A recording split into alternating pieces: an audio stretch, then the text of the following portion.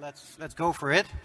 He's very well known for his work on Gaussian processes, and in particular, latent variable model Gaussian processes and deep Gaussian processes and all these other cool things. And going through his bio, I was trying to find sort of interesting factoids to share with you. But I'll have some for you later. But first, let's go through the more boring stuff.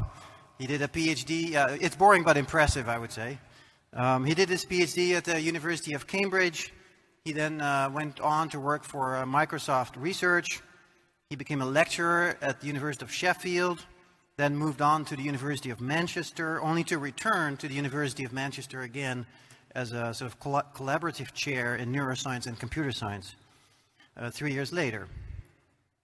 But what did Neil do before he did his PhD? Any guesses? He worked on an oil rig. So that's a very interesting factoid. I want to talk to you about that after the tutorial, how that is.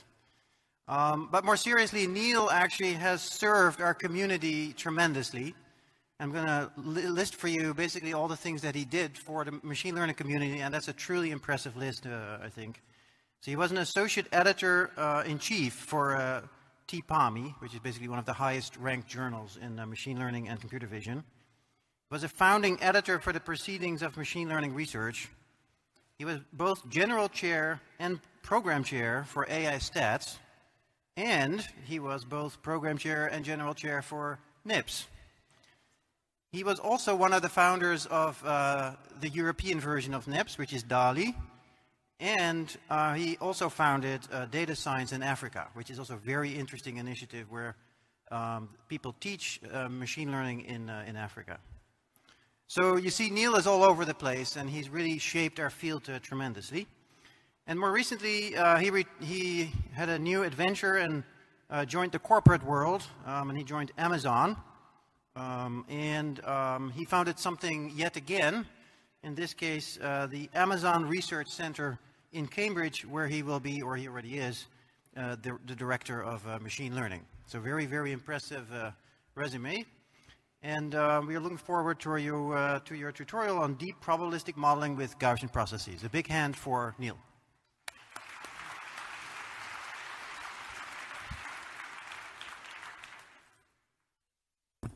Thanks very much, Max. I don't know what that sounds like over there, so people can, I don't know what you can do. You can shout, but I won't hear you. Just trying to remember my password. 1,000 people. Okay, so it's a real pleasure to talk at this meeting about deep Gaussian processes because it puts me back in mind to my first NIPS, and the first thing I saw, it was 20 years ago, 1997, was a tutorial on Gaussian processes by David Mackay. David Mackay was a big influence on me and many others here, and what I'm going to try and do in the tutorial today, it's very hard to talk about all the things that have happened in the 20 years since then. And when I look out at the audience, I see some people who are like totally expert in this stuff and some people who probably just saw deep in the title and thought they'd come. So a mixed audience, I would say. So I'll see how well I do. Okay, so I thought I might start with what my perspective on machine learning is. So I think of data and models leading to predictions as being what drives us in machine learning. Gaussian processes are about the models. So the data are the observations we actively or passively acquire, and the models are assumptions based on previous experience, other data, transfer learning, beliefs about the regularities of the universe, or inductive bias. And I want to make these predictions with as rich a family of modeling as possible, and actually deep neural networks are a very rich family. And I was very inspired by early work by Jeff Hinton on deep Boltzmann machines to look at the deep methodology in the context of Gaussian processes. Now what's interesting to me now is that I definitely never was doing AI, but apparently now I am doing AI. I've always been someone who was doing machine learning, but that's because machine learning has become the sort of mainstay of AI, and that's because of the importance of prediction. Now, the thing I'm going to be arguing today is that to that's not enough to do AI. You need to make decisions on top of predictions. So it's one thing to be making a lot of predictions about the state of the world, but you actually have to decide how to act. Now, some areas in machine learning do that, like reinforcement learning. But my argument or my belief has always been, ever since the early years of machine learning, that in order to do that well, you need to use uncertainty. Now, to combine data and the model together, I always think that there's two functions you need. So the prediction function, which is the thing you're going to use, there's this new word, inferencing, which I'm not sure where it came from. It used to be called prediction. When I say inference, I'll be using it in the classical sense, not meaning prediction. So the prediction function, which we use to make sort of predictions at test time very often, and that often includes those beliefs about our regularities of the universe, and the objective function, which defines the cost of misprediction. Now, I think there's a misunderstanding with a lot of probability is that basically the cost of misprediction, you actually defer that. So the idea in the probabilistic approach is you simply do your modeling. So your objective function actually becomes to fit your probabilistic model to data. But the objective function in the real world also normally encodes other things like costs and so on and so forth. Now, I mentioned uncertainty, so I wanted to be clear that uncertainty comes in all sorts of ways. So the main uncertainty we're going to be looking at today is that arising from scarcity of the training data. So even if you have the right set of prediction functions, if you don't have enough data to determine your parameters, that leads to uncertainty. There's also your model choice, so the mismatch between the set of prediction functions we choose to use for practical reasons and all possible prediction functions. That's a major interesting source of uncertainty, and one that when we're trying to understand the quality of decision making, we need to account for. Now, I think my favorite type of uncertainty is one that you rarely hear talked about, which is actually the uncertainty in the objective or cost. I mean, I don't even know what I'm doing. Why should I know what anyone else is doing? So I think the main thing you see in real intelligent systems is massive uncertainty in objectives. And that's, I think, something that we're very limited in machine learning. We write down objectives and then we riff off those. But I'm not going to talk about that at all today. So I'm actually going to be focused mainly on this idea that I've chosen a class of models and I'm going to have uncertainty in the training data. So I was sort of thinking, it's 20 years since David presented a tutorial on Gaussian processes. And that makes me think also about the history. And if you have to go all the way back to McCulloch and Pitts, I actually got out the paper. It's not very clear, their model of the neuron. But that underlies a lot of the work that we are doing, or people are doing in the machine learning community at the moment. Of course, there's an association with those models, but actually the really interesting thing about these composite deep neural networks is their ability to sort of express what we think about the world, to use highly complex functions. So that's the same motivation for why you're interested in deep Gaussian processes. But what I'm going to have to do in order to introduce that to those who aren't familiar is introduce the idea of, or sort of review the idea of a one-layer neural network. Because that's going to make it easier to build up deep Gaussian processes from that. So I said prediction function, objective function, and I'm not going to talk about objective functions at all today. I think, as I say, they're critical. And in fact, how you define your objective function can lead you to all sorts of different directions. But all I'm just going to focus on is the quality of that prediction function, the thing that encodes the nature of the regularities of the universe. Now, I'm going to use this notation. It's a little bit ugly. F of x is my prediction function here. And then I'm saying, for a neural network, I'm just going to use this phi, which comes from statistics. So it's a basis function notation. But think of that as the activation function. So the one-layer neural network, and of course, I've not put any output nonlinearity, so this is like a regression neural network, is equal to the inner product of some vector of weights, because one output in this case, times a set of basis functions. Now, those basis functions themselves are a function of the inputs and a matrix W. So if this was like a classical multi-layer perceptron neural network, this function here would be W times X. That's W is a matrix of weights from inputs to the hidden layers. X is the number of inputs. And phi would be just take the hyperbolic tangent from that vector. So W times X would be a vector. That would go into the hyperbolic tangent, and then this says weighted linear sum of that output. So I'm just laboring this because this is the notation I'll use because it makes it easier to turn it into the Gaussian process setup. So that's very simple neural network. It's the sort of thing that in 1997 I sort of got interested in the field, or 1996 even, and this is what people tended to be working on. They worked on convnets as well, but there was a lot of work on this. Now, I like this setup because it shows this important relation with statistics. In statistics, as I said, activation functions would be known as basis functions, and we would think of this as a linear model. Now, that terminology is important. I don't mean it's linear in the predictions, it's linear in the parameters. So in statistics, when they say linear model, they're referring to the fact that these parameters here, W, it's not linear in these parameters, W1, but W2, I've got lots of W's, sorry. But it's nonlinear in the inputs, right? So when people in machine learning, they typically say it's a nonlinear model, they mean nonlinear in the inputs, but the statisticians notice this nice thing that you could have something that's nonlinear in the inputs, and then you just concentrate on these parameters. But that's an important difference. So in statistics, they typically would choose this set of parameters by some other means. You wouldn't look to fit them simultaneously.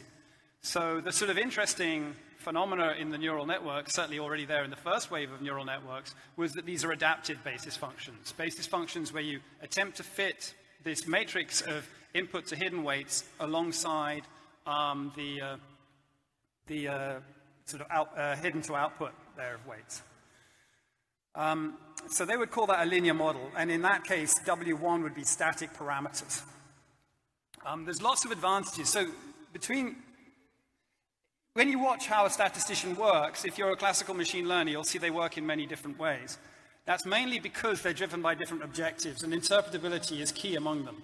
That's going to come back to us, actually, because the interpretability of our models is also going to prove important. They focus on interpretability more than prediction. So they tend to look at model classes and treat them in such a way so as to keep things interpretable. So they might be happy sacrificing W, making them static, to give them worse prediction performance, because by staying in this class of linear models, they get better interpretability on what's going on. And by the way, this class of models is also what Gauss fitted, why the Gaussian is named after him, when he was trying to plot the orbit of Ceres and predict where it was going to reappear when he was 23 years old. Only in his case, the basis functions were derived from understanding of the way the planets and the move around the sun together, and they were sort of derived that way. And he had to fit the parameters inside here as well. That's an incredible achievement. It took him 6 weeks. It's like training some deep neural networks today. Okay. So in machine learning, we optimize W1, this sort of, it could be a vector or a matrix of output weights as well as W2. Now, in statistics, you would normally denote W1 by beta, and I like that separation. If I ever use beta, it normally means I care about the value of those parameters for some reason other than the predictive quality of the model. If I denote them as W, it means I don't care what they are. They're just a mechanism for trying to get predictions out. So this tutorial is sort of revisiting that decision to optimize W1 and W2, and follow the sort of path of Radford Neal and David Mackay, who I mentioned was my inspiration. So David wrote his PhD on Bayesian neural networks, and that was something I also looked at during my PhD thesis. And Radford Neal also did his PhD thesis on that. And those theses are both still classic today. But we're going to go beyond Bayesian neural networks as well. But I'm going to start by looking at the probabilistic approach in that. So classically, I introduced machine learning as making predictions from a prediction function and using an objective function to try and fit that prediction function. The objective function is there to tell me the mismatch between the training data and my predictions, and then I hopefully design it in such a way such I generalize well. But something I don't think we talk enough about is that actually if you're going to predict probabilistically, in some sense, it's an entirely different ballgame.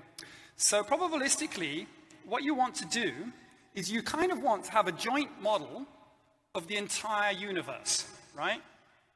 So you actually want to have a joint probability distribution that tells you how every variable that you've observed and every variable you could observe in the future is related to each other.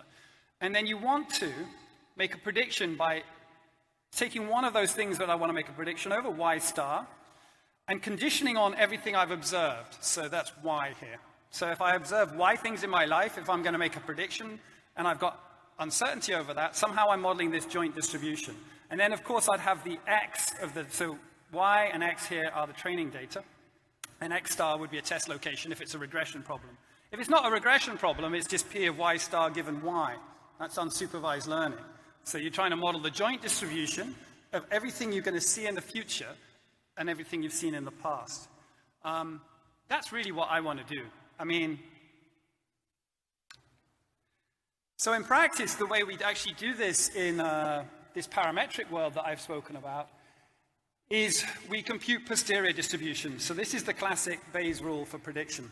So what we have is we typically relate our test data outputs to our test data inputs by some set of parameters W. So here I've conflated W1 and W2 into the same matrix. And we combine that with what we call the posterior distribution of all those parameters, given what we've seen before. And we use Bayes' rule to compute that. So that's a classic thing that people are trying to do with Bayesian neural networks. And we integrate over these parameters. But the parameters, I think one thing you shouldn't forget, we don't care, we're machine learners, we don't care about the value of those parameters for anything other than they're a sort of intermediate step for making a prediction. So that's something not to forget, right? So we're integrating them out, and then we have this object here, which is what we make predictions over. Now, in practice, this is hard because of a lot of the integrals required to get these probability distributions out are difficult to work with. So in practice, we might do things like make map approximations here or other approximations to try and get things to speed up. It's a very elegant framework, but difficult to apply in practice. Okay, and of course, when we're building that, well, that's constructed based on the likelihood. This term here is the likelihood of the test data, but the likelihood of the test data is typically the same as the likelihood of the training data. So the likelihood P of y given x comma w is what we tend to work with. And typically, and now I'm going to mention independence for the first time, we assume independence. But be very, very careful with the independence assumption. It would be stupid to assume your test data was independent of your training data. If it is, you've got the wrong training data.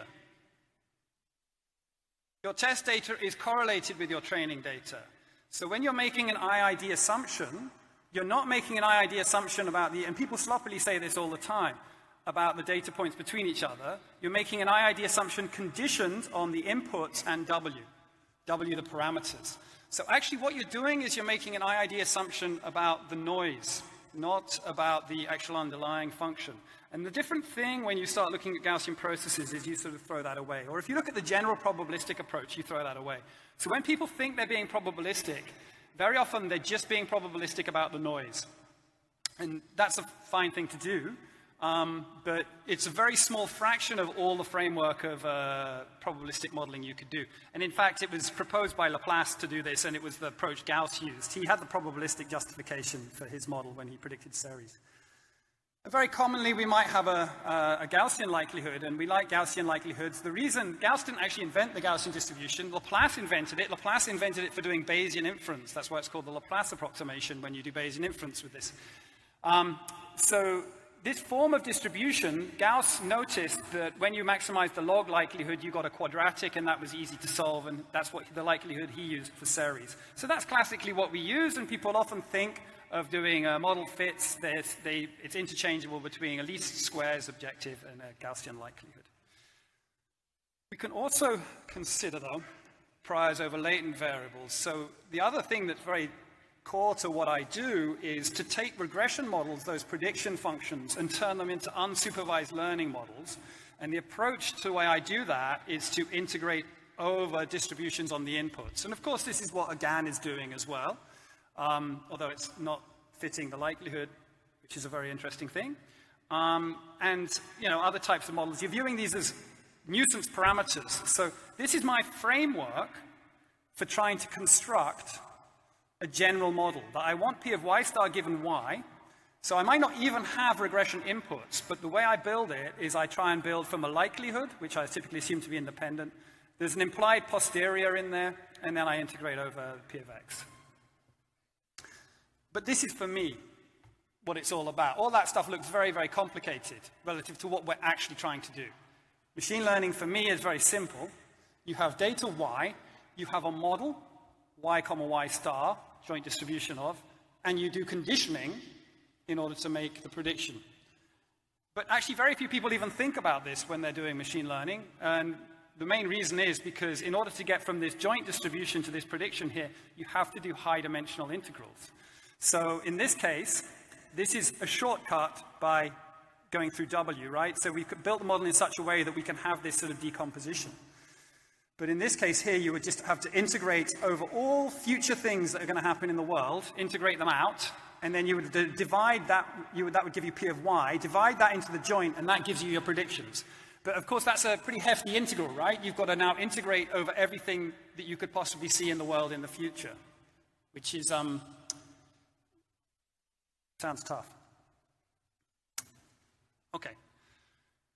Of course, there are other frameworks that have looked at this, and it's nice to see last year's NIPS, a number of those coming up, so people combining graphical model frameworks with deep learning frameworks. And I'm going to sort of, I also sort of believe in this a lot.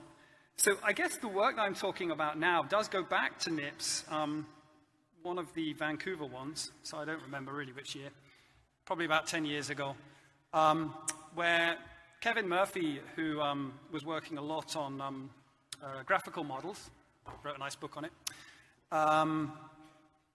and I were talking about these two different ways of trying to build joint distributions.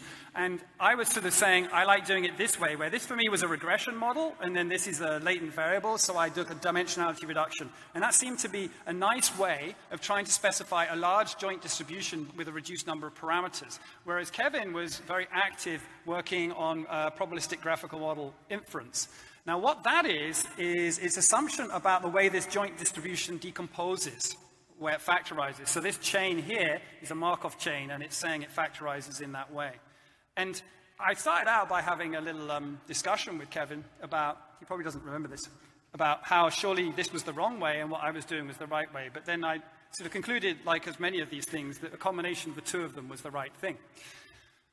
Now that combination of two of them, to my mind, is what people are doing when they're doing deep learning. And I think also to the early researchers in that field, they also saw it very similarly.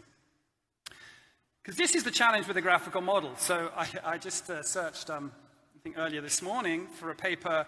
The promise of graphical models is, with these sort of decompositions, we could put joint distributions over everything we cared about, and we can make predictions about other things we cared about. But in order to do so, you end up with quite complex graphs. So this is actually quite a small graphical model. It still wouldn't fit very well on screen. You can't read it. And the title of this paper is Predict Perioperatic Risk of Clostridium difficile Infection Following Colon Surgery. So this graphical model is for predicting one thing about a patient after a particular surgery, right? It's quite a lot of effort. It's not really going to give you this thing that you want of being able to predict all future things given the past. And one of the reasons is, I think, because the relationships between these different nodes in the graph are relatively simple when you're just using conditional probability tables. So you can't capture the richness of what's really going in. You can't abstract things. I think that the key thing about deep learning for me is its ability to try and abstract things. And so in some sense, this was always forlorn, because actually you lose interpretability as the graph size increases. But combining these things with other models that do powerful function prediction would seem to be quite promising. So I think I've said these things already. It's easy to write everything in probabilities, but underlying that, so you can write these things down in terms of probabilities. You can make any distribution up you want, but then you find you can't normalize it because you can't do the high-dimensional integral. The worst high-dimensional integral being, I now have to integrate over all future data that I've never seen before. Oh, somehow I've lost the, damn it. Compile talk. That's okay. Okay, so just trying to work out what that equation was that you can't make out. Anyone who can read LaTeX can tell me. So statistics has focused more on that linear model. So that equation, what is, I believe, just simply going back. There was an error in it, and by fixing the error, I've now made it unreadable. Come on. Way back. This is why you needed the reminder. Oh, it's that sort of neural network equation. Oh, God. Gee, I've done a lot of the talk already. Okay, now it's doing it on its own.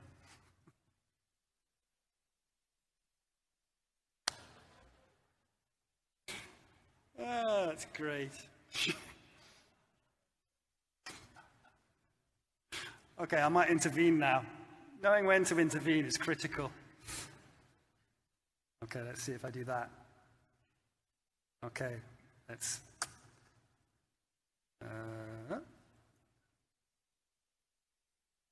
Wow. I think the internet's slow. I think that's causing me problems. Okay. Okay, that's going a little bit better now. Okay, back to that equation. It's that one. I've got to go forward again.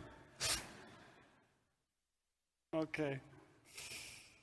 There is a good way of doing this on this thing, but I'm not really that familiar with it. Okay.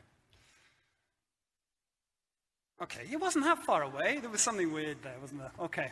Predict over everything. Uncertainty is critical in all decision making. So that equation, I didn't give you any chance to look at it. It's the W transpose phi of Wx. And then in statistics, you might focus on this linear model. And then if you want to do a probabilistic treatment, it's actually quite nice. It's quite easy to do because you can place a Gaussian prior over these output weights, the W's, that they would call beta. And now you define yi is equal to f of x, where f of x is defined by that missing equation. F of x is equal to W2 transpose phi of W1 comma x, the single layer neural network equation. And then this is how you define your probabilistic model. This is what Gauss did, actually, and Laplace before him. Laplace was the originator of this type of idea. You say that you've got some function, which is a parametric function in this way, and it's being corrupted by noise epsilon I, and then you define that the noise is sampled from a Gaussian distribution. That's the IID bit, right? Okay. So normally the integrals are complex, but for this Gaussian linear case, they're trivial, and that's kind of why Gaussian processes are very special. They have this very unusual property that I'll just go through now. So Gaussian distributions do. So univariate Gaussians have this property, which is that if a y, it's not a test y, it's a general y now in this case, or a training y, it's just a general y, is sampled from a Gaussian distribution, then adding those y's together, the result of that will be drawn from a Gaussian where the mean is the sum of the means and the variance is the sum of the variances. That's a really, really nice property. It's also unusual. In fact, when you do it to most other distributions, they start becoming Gaussian, right? Because of central limit theorem. You're adding random variables together. So it's unusual to find this property. Poissons do it, and gammas with certain parameters do it. Is that right? I'm not sure about the gammas. Let me reverse. Can't think on my feet. Poissons do it. But when Poissons do it, they sort of start looking like Gaussians as well. So also scaling a Gaussian leads to a Gaussian, so that's not that unusual. So scaling a Gaussian, lots of distributions keeps you in the same class. So this is the sort of relationship there. But the important part about that is that when you do linear algebra on Gaussian random variables, linear algebra is just scaling and summing together. So everything stays Gaussian. And that's super, super important. That's why Gaussian processes and Gaussian variables are so critical, because computers do linear algebra really well. Matrix vector multiplication, or what is it? Computing a neuron in the other parlance. That's what GPUs are good at, right? So now we have, if that's the case, we've got this multivariate consequence that if x is drawn according to this distribution, and if we say y is equal to a linear algebraic form, w times x, so y is a vector, w is a matrix, x is a vector, then y, the vector y, is drawn from a multivariate Gaussian of this form, which is just a modified variant of this. That is normally considered to be a very difficult integral, because that, effectively, this is defining p of x, this is defining p of y given x, and this is p of y. So multiplying these two distributions together gives you the joint, and integrating out gives you the marginal. That's the difficult thing. But in a Gaussian process, or in a Gaussian setup, it's trivial. It's just linear algebra, which is amazing. That's why we like them. So these linear Gaussian models are much easier to deal with. But the really interesting thing, and this was the sort of insight from Radford Neal, is if you go to these models, you can deal with that W2, the output weights, but we're also going to look briefly at the fact that you can deal with the input weights, the weights inside the basis function under certain conditions by considering a particular limit. And that's how it gets us to a Gaussian process. So I'll skip that one. So just to sort of give you a little, I'm going to move to some matrix notation. So I just want to introduce that matrix notation. So before, the activation functions were of this form, but there was a vector of them, right? So it was W transpose phi vector, because that's all the hidden units. This is like the result of one hidden unit for a particular data point, I. So the ith data point, it's the output of one hidden unit, the jth hidden unit, because the vector's j, for the ith data point. And what we typically do in statistics, and also I try and copy their approach in machine learning, is take these values which form for a given training set a matrix of values. So this matrix is the first hidden unit, the first data point, the first hidden unit, the second data point, so on up to the, sorry, the first data point, the first hidden unit, first data point, second hidden unit, first data point, h hidden units, so h in total. And then we've got a number of rows going down here, one for each data point. Now, the advantage of that nice form is that we can re-represent that output of the neural network, or the basis function model, whatever we ever call it, in this matrix form. So, sorry, that shouldn't be f of x there, because I've corrupted by noise. That should be y, little error there. It's funny how you only spot the errors when you actually give the talk. Vector y is equal to the full design matrix, which is n rows and h columns. W is the hidden to output, so that's h rows and one column, and then this is a vector of noise that's going to corrupt it. So the result of this is n by 1. So this is a way of writing down in matrix form what the output of that neural network looks like. So we pre-compute the basis functions, and then we just do linear algebra. Now, the nice thing about that is, if we now define a probability distribution over this parameter set W's, we can use those rules of multivariate Gaussians to immediately see that Y is jointly distributed by a zero mean Gaussian with this covariance. Okay, so let's go back through that a little bit slowly, because it's cool, I think. So this is what we're saying Y is, and we're saying Y is matrix phi times vector W plus epsilon. Epsilon is noise. Going back to here, oh, not this one, let's go to this one. If Y is W times X, then this is the consequence, that Y is distributed as W times the mean. The mean in this case was 0, and the covariance was, in our case, later on, it's phi times W. There's a little bit confusing there, isn't it? So capital phi times W vector. So that comes out here as phi times the covariance of the prior over W times phi transpose, and that's what we'll see in the result. So, looking at this object here, it's phi times phi transpose. That's coming from the first term, that Y is equal to capital Phi times small vector W, and then there's an alpha popping out the front, because that's a scalar. Now, because we corrupted by noise, we added Gaussian noise to this Gaussian thing, there's also a plus sigma squared. Now, the really interesting thing about this object is it's no longer IID, right? So people are used, this is for the training data. So people are used to describing their training data as IID. So they have independence over Y. This object is a zero mean multivariate Gaussian, the covariance of which is n by n, right? So it's the size of the data set. So what this object says is all your training data are correlated to each other in a Gaussian way. And we tend to call that object the kernel matrix, the kernel function. So this one that I've derived here is of this form. That's the one for, say, a neural network. So a neural network is already a Gaussian process where you've integrated out the front weights. But it's a particular type of Gaussian process. In fact, it's a degenerate one. So, but rather than writing down these basis functions, what we tend to do in the Gaussian process world, and also kernel methods have the exactly same object with a totally different motivation. By the way, be careful with that. There's a challenge that there's only a certain amount of maths that works, right? Most maths doesn't work. You can't do most integrals and so on and so forth. So there's this very misleading phenomena that people use the same set of maths with a different goal, right? And then people argue about whether they're using the maths right. So the way I imagine that is we're crossing this massive desert of a landscape where we can't go anywhere. We're all trying to travel in different directions on the other side. But when we go along the way, we often use the same set of maths.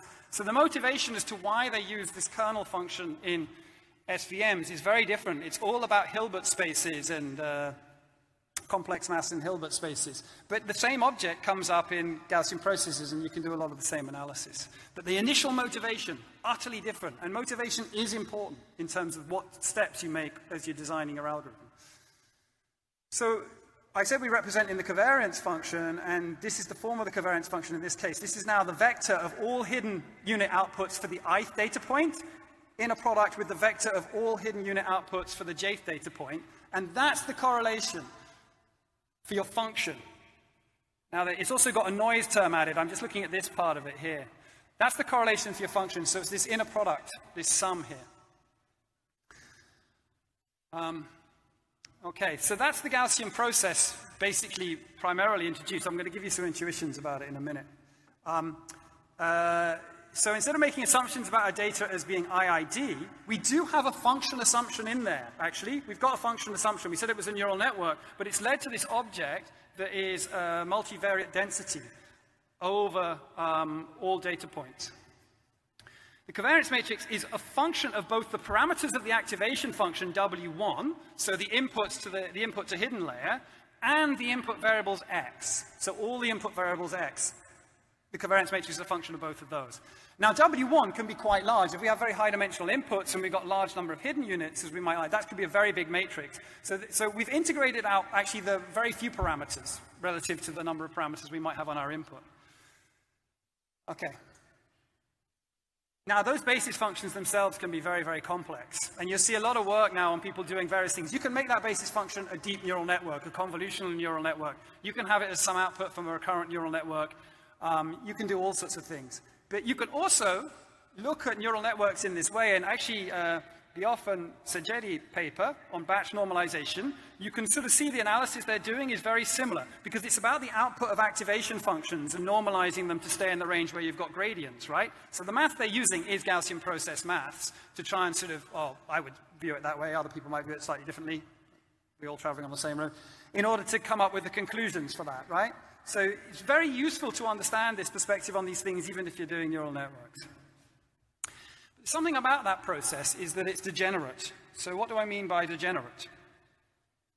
Well, this covariance matrix is at rank of at most h. So what do I mean by that? Because if we look at the way the covariance matrix is formed here, this is an n by h matrix by an h by n. So that's the bit that's looking after f. This is the corruption that gives us y. If we look at the rank of this part here, its rank is at most h. So that means that you've got problems when you try and use it within a covariance, in a Gaussian density, because the Gaussian density has in the normalization the determinant of the covariance. So if you drop the noise term, if the noise goes to 0, then k has a determinant of 0, which means it's not a valid Gaussian distribution. So when n goes to infinity, that's what happens. The covariance matrix isn't full rank. And that's indicative of a problem, right? It's indicative of the same thing that happens if you start with a neural network. Let's say, I don't know, probably a lot of you have to train neural networks for a living, and someone knocks on your door and says, I need a neural network. I've got 1,000 data points. Okay, and you go away, you build your network, I don't know, do something with the data. I don't know, and you have a one-layer neural network, so you have 100 hidden nodes. Okay, but then, you know, it's an industry environment, so next week they come back later and they say, oh, actually, I made a mistake, I've got 1 billion data points. Are you going to use the same neural network that you trained on 1,000? Probably not. And the same thing's sort of going here, actually. So the number of hidden nodes, you're probably going to increase them. But what happens if that's what's going on in real life? If in real life your neural network keeps retraining and keeps having to learn new stuff, right, sees 1 billion things, you don't know how long it's going to be in production. You've actually a priori designed the capacity of your neural network, and that's coming through here in this degenerate Gaussian process. That's what we call the degenerate Gaussian process. It's like considered a bad thing. because it means that the model can't respond to the data as it comes in. The model's parametric. It's not what we would call non-parametric. So, Radford Neal, he was doing his PhD thesis on Bayesian neural networks. If you are working on Bayesian neural networks and you haven't read Radford's PhD thesis, you should stop working on Bayesian neural networks and go and read Radford's PhD thesis first. It's still an amazing read, as is David's. But Radford's thesis, he actually looked at Bayesian neural networks and he said, well, what happens in the case where I decide to have a Bayesian neural network with infinite hidden units? So he said people want larger and larger number of hidden units, and this is page 37 in his thesis. And this is where he decides to take the limit as the number of hidden units goes to infinity. Now, as he does that, he has to scale down the outputs weights on those units to make sure the function doesn't go to infinity. And roughly speaking, this is the sort of idea that the kernel function we've just described is of this form: alpha inner product between hidden units associated with input I and hidden units associated with input j. So that's a sum, right? I like to use the linear algebra, but just for clarity, that's a sum over all the different basis functions. Now, the classic way you go from a sum to take the limit to infinity is you replace that with an integral. And so the analysis that Radford did says, well, what I'm going to do is I'm going to have infinite hidden units, and I'm going to treat them by every hidden unit has its set of parameters, doesn't it? So every time I get a hidden unit, I sample the parameters from a probability distribution that I've written here, P of W1.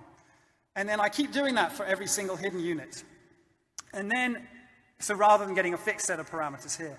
And if you do that, then you get this integral instead, or roughly speaking, you get this integral. I mean, you can read Radford to see the nice results. But because of the central limit theorem, so it turns out P of W doesn't even need to be Gaussian. The prior over the input variables doesn't need to be Gaussian. What you do have to be careful of is you have to scale down, as you increase the number of units to infinity, as I said, you have to scale the output variance of the whole thing by 8, otherwise the output of the function blows up to infinity. So just to give you a sense of what you're doing here, there's a little probabilistic program, not a very complex one. What you're saying is I'm sampling every time I get a new activation unit, I sample the parameters for it from a probability distribution. And then the activation associated with that unit, if I call that phi I, that's now a random variable, right? If you think about that, if I'm sampling random variables on the input, phi I is a random variable. If that has finite variance, what's going to happen next? Well, I'm just going to sum up all these phi's weighted by the w's, right, which are also sampled from a probability distribution. As I take that to infinity, central limit theorem applies as long as the scaled output of these things has finite variance, yeah? So as long as the scaled output of these hidden units is finite, I can take this limit and I get a Gaussian process. Nice. So some further reading on that, I think chapter 2's read of Neal's thesis is excellent. The rest of Neal's thesis is excellent. All of David Mackay's thesis. I mean, they're very informative about these things.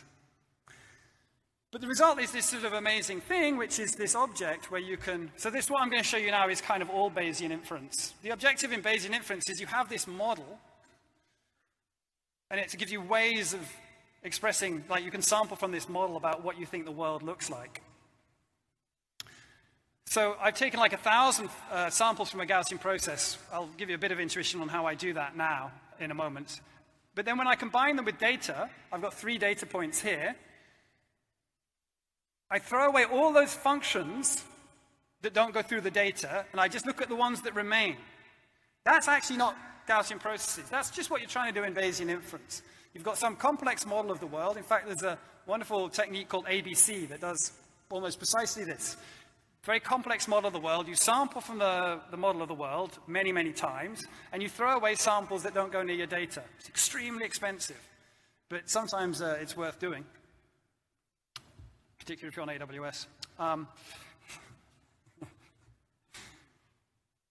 That's actually a distribution over functions. So what does that mean? Where did these samples come from? So I've got this process where I can sample these things over all the space here, and then I'm going to throw away any data that goes through doesn't go through those points. That means I should be able to sample these processes. So I'm going to try and give you an intuition about how we do that.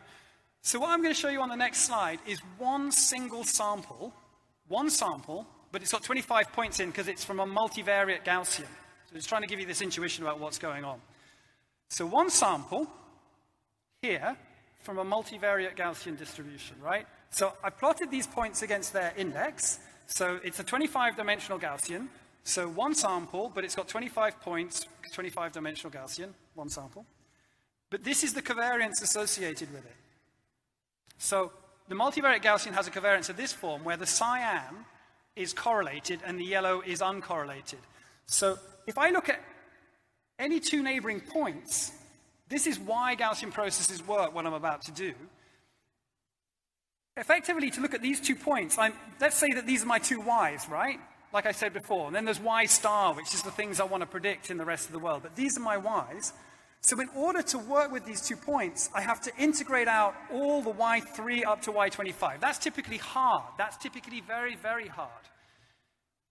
In a Gaussian density like this, all you need to do is look at the covariance. This is a zero mean. I should emphasize that as well. I've sampled this from a zero mean. So it looks like there's a curve here, but the mean is 0. So all I have to care about is the covariance. And all I have to do is focus in on the upper 2 elements of the covariance. That's the covariance that I need to give me the joint distribution of y1 and y2. It's beautiful. And since it's gone cyan there, now I'm showing you the values. So what it says is that those 2 points are strongly correlated. If we look at correlation coefficient, it would be 0.98 with each other. So y1 and y2 are very strongly correlated with each other under this covariance. Doesn't matter what the other data are doing, this is the distribution for those 2. And I can even plot it in a 2-dimensional contour. So this contour is showing you the joint distribution of, well, it's called F1 and F2. I'm interchanging between, when I say F, it means the noiseless process. Y is the process with noise corrupted. I've not been very clear on that. Apologies. So what I have here is this contour. This is one contour of that multivariate Gaussian. So it's very strongly correlated. And I can ask the question, you know what I said before? I said that machine learning is all about prediction. So I can now use this to ask the question, if I've observed F1, what should my prediction be of F2? Well, that's the probability of F2 given F1, which is Gaussian conditioning. And it turns out to also be Gaussian. That's also very unusual. Like most distributions won't do this for you. So what it says is, if this is my covariance that's coming from that large multivariate covariance, and if I just look at these 2 points here, and I only know F1 and I want to predict F2, it says that F2 is also Gaussian. And look, F1 was in the negative quadrant. It's saying F2 is distributed along the x-axis. F1 is on the y-axis. So I've drawn the pink line where we observed F1, and then I'm drawing the cyan line where we're observing F2. And it says that F2 is also likely to be in the negative quadrant, although it could, there's some small probability of it being in the positive quadrant. If I look at F5 and F1, I actually see things are less well correlated. Oh, there's an error here. That should be about 0.5, the correlation is. I don't know why that's not updated. Now if I observe F1, and then I condition on that, and I look at F5, I see that there's much higher variance, right? So as I move away from the training point, the variance is increasing. That makes sense, right? Because I've got less information as I go away, typically, from that point. So the key object is this covariance function, because that's all I needed in my model plus data to get to prediction. I just need to do the covariance, combine it with data, and then I make a prediction over what I think is going on in the world, with uncertainties. Notice the prediction is a distribution. It's got a mean, we can quote the mean prediction, but it's got a distribution. Very elegant. You can imagine what I felt like 20 years ago as someone who'd been interested in neural networks and graphical models, hearing David talk about this. But it actually took me about 3 or 4 years to get in the situation where I started working on Gaussian processes. So the really nice thing about this setup is that you can make the prediction of that mean becomes a function because k itself, like those, is dependent on those basis functions. So the mean is a function of the covariance matrix, and it involves this inverse of the covariance matrix here, k. That's the covariance matrix for the training data, and we can compute the covariance between future test points and the original training points, and that's our training observation. So it's dependent on all those things. Just like a neural network prediction would be dependent on the basis functions. But as well as the mean, we can predict with a variance. We get a posterior covariance associated with it, which is very cool. So this object here is the posterior covariance, the posterior way that those functions move. And then rather nicely, we can actually turn it into this linear product where alpha is a sort of vector here. Okay, so going back to the thing we had before, all Bayesian inference methods can do this, throw away data that's not near the samples. That's easy. What Gaussian processes allow you to do is this. You can analytically compute what the mean of that population is and its covariance at all points. It's beautiful. Okay, so different covariance functions. I said that the object that was at the heart of this was the covariance. Different covariance functions have different effects. So what you're seeing here is the covariance function I used for that prediction. And this covariance function comes about. There's a really nice NIPS paper by Chris Williams where he derives two of the covariance functions I'm about to show you. This one is derived, people know, like RBF networks. If you take the infinite limit of an RBF network under certain assumptions, you get this covariance function. Where you're taking the infinite limit of the RBF network and you're distributing all those basis functions all across the space. They're not centered in a particular location. So this one here is very commonly used, and it's called called like 8 things. I call it the exponentiated quadratic, just for fun. But it's also called the squared exponential, the RBF covariance, or the Gaussian covariance. I don't like calling it Gaussian because it confuses with Gaussian process. It's just coincidence that it has this form. Okay, so let's look at some data, and I like this data set here. Max mentioned data science Africa. The first time we taught in Africa, I was talking a bit about Gaussian processes. I used this example. This is Stephen Kiprotich, who I was teaching in Uganda, who is the Ugandan gold medalist in London 2012 for the Olympic marathon. So the data we're going to look at is the data from the Olympic marathon over the years. So marathons varied in length in the early days. So what I'm showing on the side is pace in minutes per kilometer. So the most recent winners win in about 3 minutes. So Kiprotich was running about 3 minutes a kilometer. I don't think most of the audience here could run 100 meters in 3 minutes per kilometer. It's very, very, very fast. This is an odd thing here. This was the marathon in St. Louis, where they actually got lost, and they were following cars. This is 1904, so the cars presumably weren't that healthy, and they were also kicking up dust, so they not only got lost, but they were like caked in dust and everything. My fastest marathon time is about here, a little bit slower than the speed they ran that in. So there's an outlier, which is why I like this data, and it's sort of going down over time, and we have a sense about how it should change. So this is a Gaussian process fit through it. So I've told you all these wonderful things about this. But in many respects, some of the challenges with even fitting this marvelous framework are coming apparent. Because the model is assuming constant noise, and there's an outlier, it has to put quite a large noise at, and it's placed that in all locations on the input space. It's also sort of stationary, so it can't sort of assume that the things were going on in the past have changed. It looks like there's been some transition as people worked out how to run marathons. By the way, Alan Turing runs a marathon about, he was really fast, 2 hours, 46 minutes. I can't work it out, but he wouldn't have won the 48 Olympics, but he would have been like 10th or something, which is really amazing. Very fast marathon runner. This is about 2.5 hours these people are running here. So there's some issues, right? Because these uncertainties are way too large. And it's because that covariance function, the thing when I saw this stuff for the first time, I was just shocked. I was thought, if we can do that, why the hell are we bothering with these neural networks? Because it just seemed to me, everything I wanted to do with a neural network and get uncertainty out of it and everything else was possible with a Gaussian process. Now, there's many reasons why we bother with neural networks, but the thing I didn't understand at that time is, sure, we can do nonlinear functions, but when you move into the world of nonlinear functions, then there's classes of nonlinear functions. So this one describes a class that is infinitely smooth. It turns out infinite smoothness isn't always a good idea. I've just been given the 5, and what I was going to do is actually just show you a couple of other covariance functions, then start for questions, and we'll have a quick break and be back here at 12.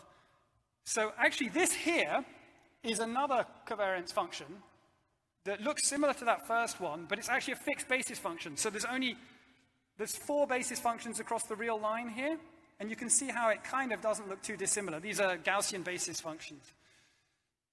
This here is a Brownian covariance. So Brownian motion is a Gaussian process. People don't normally write down the covariance function.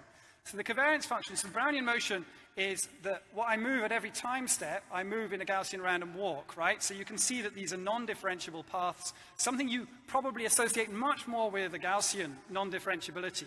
But a lot of the processes we use are either infinitely differentiable or multiple times differentiable. So just because it's stochastic, that's a common confusion. It doesn't mean it's not differentiable. Very interesting, that. But because Brownian's not differentiable, people often think of Gaussians as not differentiable. The form of this covariance is the minimum of the 2 times. So this is valid only in time, this process as I've written it. So over time, what happens as you're moving forward, the variance is along this diagonal here, and the variance is just time. And of course, we know that the standard deviation of a Gaussian random walk goes up with the square root of time. So you see that directly out of the covariance here. But this is giving you the cross correlations as well. Here I've started at 0. So it's a non-stationary process as well.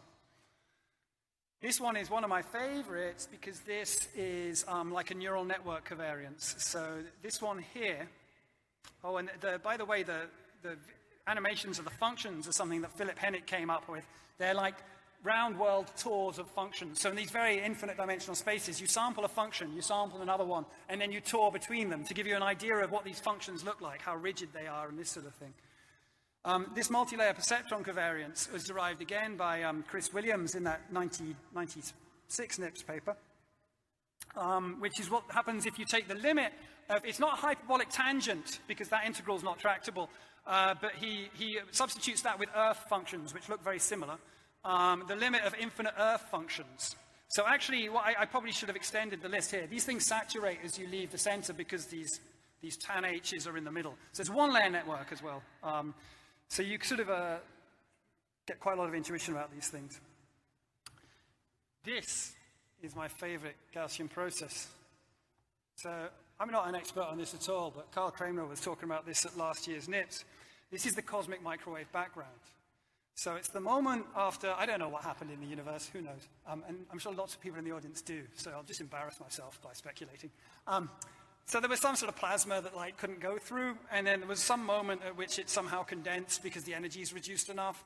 And at that moment, what we see is the echo of that moment, when visible light could first exist. And that's the cosmic microwave background. Because that was so hot and these particles were moving so rapidly, then it's actually, as far as I can tell, and all the physicists tell me this is true, and Kyle says this is true, a Gaussian process. It's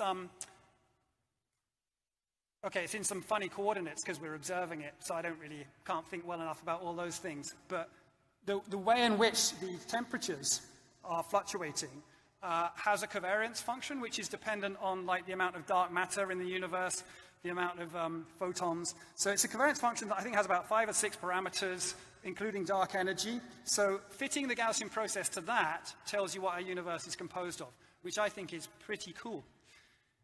What we're going to look at, and Gaussian processes have lots of uses in their vanilla form, but of course, the universe today isn't as Gaussian as we might like. If you lived in the universe then, you could use a Gaussian process to predict across the whole universe, all states, probably the some level at which it wasn't Gaussian, but certainly at this large level, you could have used that to predict the entire state of the universe, which is pretty cool.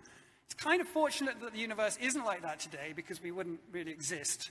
But the argument for the next part is what the universe is like is a nonlinear function. So I think that this is also sort of valid. The observable universe today is just a very, very complex nonlinear function of that underlying Gaussian process. So in the next hour, that's what we get to deep Gaussian processes. So what we're going to do is we're going to look at the case where we take this Gaussian process here, we feed it into a nonlinear function, and then we do inference over that process as well.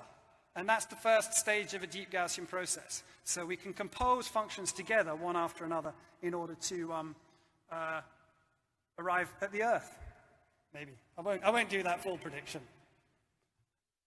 The data sets will be a little bit smaller, actually. Okay, so let me just see if there's any questions there. Shall I take questions now, or do you just go for break? What do you think, Max? He said questions, please. Don't be shy. It's not a big audience.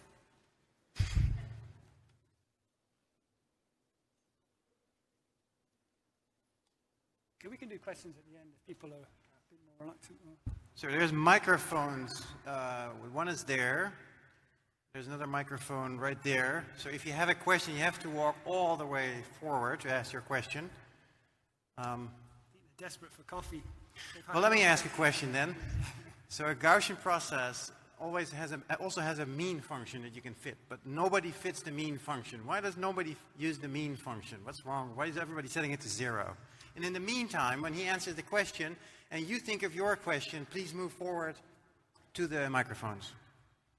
So people do fit the mean function, but it's sort of less.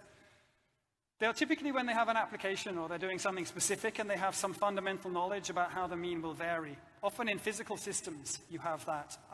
Statisticians do it a lot. And they'll parameterize the mean function with like a beta times a number of basis functions. The reason why I don't like it, and there's a paper that does it with neural networks, I think it's the wrong thing to do because like you're trying to, well, it depends what your objective is like, but if you're just doing general modeling, then you've just put back in something that's not probabilistic and lost all your nice error bars. You now have to do the uncertainty on that, and that will be highly correlated with the uncertainty on the Gaussian process.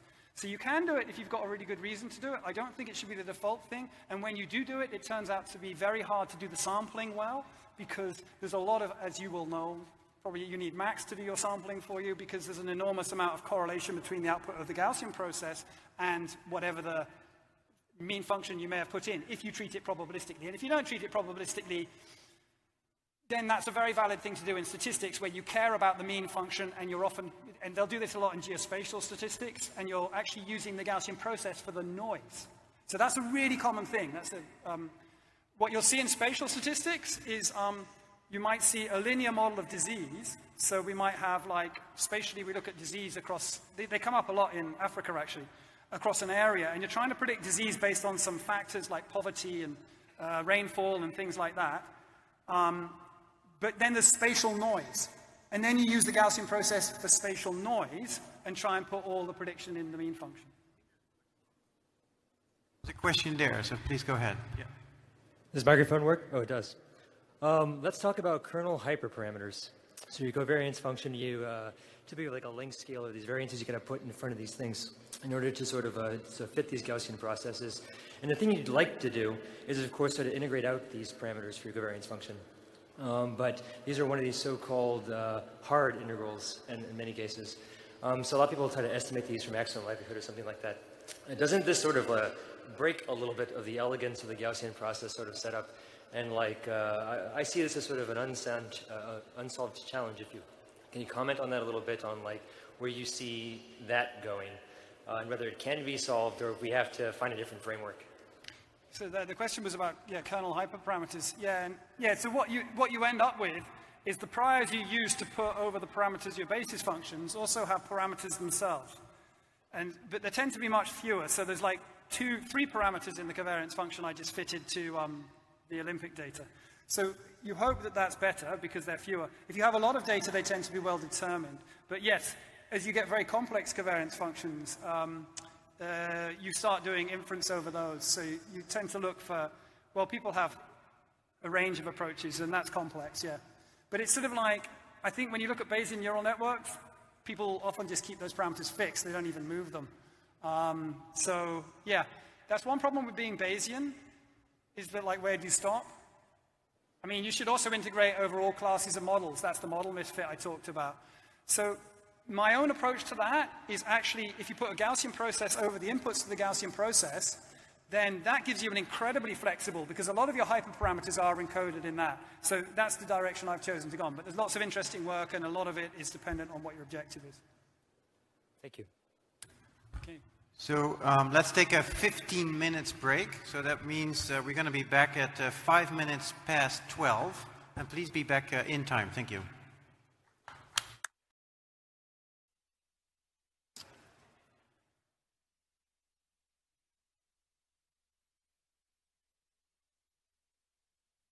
Okay. So at some point the universe was a Gaussian process, and it is no longer. And one reason for that is that if you start pushing nonlinearities around Gaussian processes, they become non-Gaussian. And that observation was what inspired this idea of deep Gaussian processes. Okay, so this is Kai Arulka-Ramaran. So this was he put this comic together. I think he did a bit of photoshopping and something. There's probably a lot of teams like NIPS like this that are here to do this. If we want to be taken seriously by the research community, we need to come up with some theoretically driven research projects. One model to rule them all, outrageously large neural networks. I guess that's be someone like me, sparse Gaussian processes. Yeah, okay.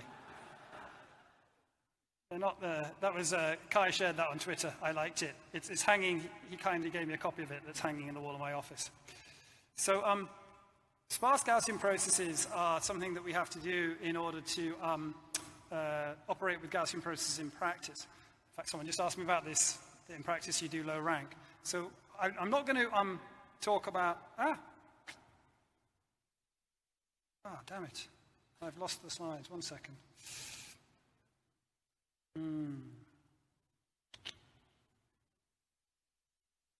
See if that gives me them back. Okay, there we go. Look at that. Fixing live. That means that particular slide, unfortunately, isn't online. I'll fix that later. So this is a little example that actually one of my postdocs, James Henman, originally put together, and I'm just sort of showing it here. I don't know how clearly you can see the error bars, but there's error bars. The faint yellow is on the slide. Apologies for the color. So this is a Gaussian process fit to some data that's in 2 clusters with a large sort of error bar either side of it. Now, that's a full Gaussian process fit. What we do in practice to do Gaussian processes at scale, and it also is the key approximation underpinning a deep Gaussian process, is we'll very often do what we call a sparse Gaussian process. So a sparse Gaussian process is this sort of thing where we say, instead of using the full covariance function, we're going to use a low rank approximation to it. Now, as someone just asked, does that mean we're just going back to the parametric model? My answer is a firm no, but I'm not going to go into the details of why that is now. So this is what happens if we do it to that data, right? So not a great fit. So we've chosen 6 points, which we call pseudo-observations. And what we do is we choose to compress the information in the training data into those pseudo-observations, and then we store only those pseudo-observations rather than storing the whole data. Normally, a Gaussian process is a non-parametric model requires you to store the whole data. So if you do this naively, you get quite a bad fit like this. And so here these inducing variables are at fixed locations on the input, somewhere near where the training data was. So this would be a bit like, it's a little bit like the random Fourier features approximation.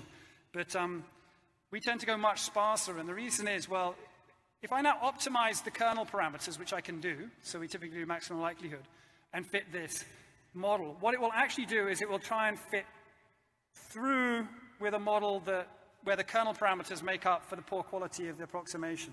But we don't just do that. In practice, we also optimize with respect to these inducing variables. So these inducing variables, if you watch them here, if I optimize with respect to their location, they're moving out now, closer to where the data is, and that's the sort of approximation we use in practice. So we try and optimize over inducing variable locations and kernel parameters jointly, and if you compare that with the true approximation, it's not perfect, but it's not bad, given that we're reducing it to 6 data points. The hope is that for very large data, that we can approximate the process we're interested in with fewer inducing variables than there are data points, and we can gain computational efficiencies. Because the problem with the Gaussian process is the computational complexity is cubic in the number of data, because we have to do matrix inverse, and the storage is quadratic. And it's the storage that hits you first. You know, you'll get memory problems before you run out of patience. So I'm not going into the details of these approximations, but that's sort of what we use. There's a really nice review of the latest perspective on these, just published in JMLR, the unifying framework for Gaussian process pseudo-point approximations using power expectation propagation. Tang Bui, Rich Turner, and others. And then I would advise, if you're interested in how these approximations work in practice, then the PhD thesis of Andreas Damianu, Deep Gaussian Process and Variational Propagation of Uncertainty. If you really want the details of how these things are done for the Gaussian process. So the top one is for GPs in general, and this bottom one is for deep Gaussian processes. Okay, so that's the sort of really tricky maths out of the way without any maths. There's a really interesting thing about Gaussian processes is that they're mathematically beautiful and elegant, but algorithmically they're they're relatively hard to deal with.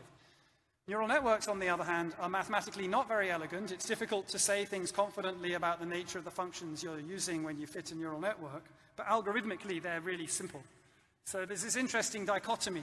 But of course, you can use both. You don't have to go one way or the other. You can use both depending on what you're interested in doing. So this is the reason I joined the field in 1995 or something, because I like drawing neural networks.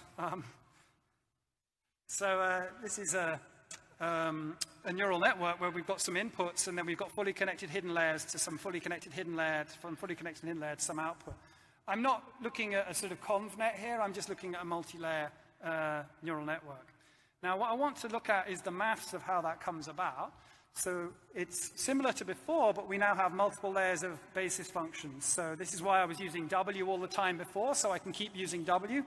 So each layer of weights is represented by W. This is the first layer after the inputs. This is the second layer, third layer. So I take the inputs, multiply them by W through the activation functions. Here I've just kept all the activation functions the same. Now, the interesting thing about this is what you'll hear. So in the Gaussian process, we talked about taking the width of the hidden layer out to infinity in an effort to improve the capacity of the model. And sure enough, in neural networks, people use very large width hidden layers, potentially thousands of units. And if you've got two sets of hidden layers, one next to each other with 1,000 units in each, then the matrix in between has about 1 million parameters. So one way of reducing parameters is, so that's just the maths of each hidden layer, sorry, is to use dropout. So you actually take out, you only train half or some portion of the hidden nodes at a given time. But what I want to sort of say here is an alternative solution, because it will lead me to a deep GP. So the alternative solution is that you can parameterize W with its signal value decomposition. So what do I mean by that? So W can be represented as a matrix U, where U is, it's a K1 by Q. Q is going to be some small number. There's K1 hidden units in the left layer and K2 in the right layer, or whatever, the lower and upper layer. And so U is going to be K1 times Q. Lambda is a Q by Q diagonal matrix. U is an orthonormal matrix, and as is V. And V is Q by K2. So if you multiply these out, you get a matrix of that size. Actually, what we actually do in practice is throw away that object there and just look at two matrices, U and V. So give you a pictorial representation of this. If this is the full matrix W of all the weights, what we're doing, sorry, that U is hard for me to see on the screen. What we're doing is we're decomposing it into a sort of K1 by Q size matrix, multiplying it by a Q by K2 size matrix. And the multiplication of those two leads to a W, which is low rank, right? So that's another way of reducing the number of parameters, because now I have K1 times Q plus K2 times Q instead of K1 times K2. So we can draw that, and that's what I think nowadays they're called bottleneck layers. When I first introduced the deep GP in this way, I didn't know whether they existed or not, but nowadays I think that you can do this. You can put them together in TensorFlow. And it looks something like this. So I put for these linear layers, what's in effect is you've got a matrix U being multiplied by a matrix V transpose before going into H. So if we look at the math now, we've sort of given an X, we take a multiplication by V to give us Z, and then that Z goes into this basis function here, multiplies by U to give us the output at this first set of hidden layers. And we do this so on and so forth. So at each layer, here the output of the layers is being bottlenecked down to something in these new variables I've introduced called Z. H is the old hidden layers we had before. So mathematically, we can write that in this form, or alternatively, we can just write this, we can say that Z1, the first of those sort of new introduced layers, is just V1 times X, but then the next of those is Z2, is V2 times the hidden layers. Now look at this object here. What that looks like is just a single layer neural network with multiple outputs.